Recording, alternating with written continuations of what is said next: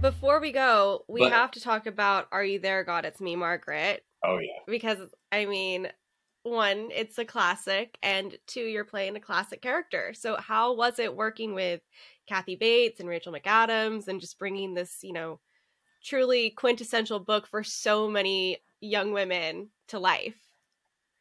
and I don't think when I first got this project, because I didn't read that book growing up, and I just didn't realize the magnitude Yeah. and the power of this book and the influence that it's had on more than one generation So now. many. Because 50 years ago, and the author Judy Blume, who was at the premiere the other night, what a lovely woman. Oh, I mean, just so, and was very complimentary to me, which meant the world. yeah. But working with Bates, oh my God.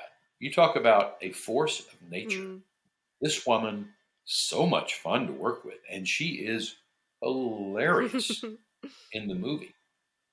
And so when we first met on the set, she was very honest. She said, I'm a little nervous. I said, what?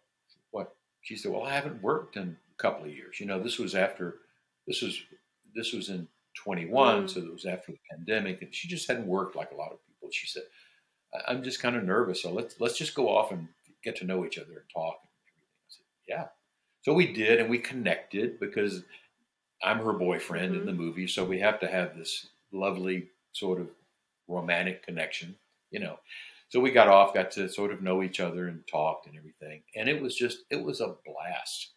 And it shows on the screen. She is just remarkable. And then there's Rachel, who it's just radiant. Yeah. And I just sort of discovered her depth. Mm. And she's wonderful in the movie. I told her the other night after the premiere, I said, um, I couldn't help but think the whole time I was watching you, what a wonderful mother you must be. Mm. Because she has a couple of Yeah. children. And that was what came across to me. She's so real. She's got this way of expressing herself. It's just it's so touching.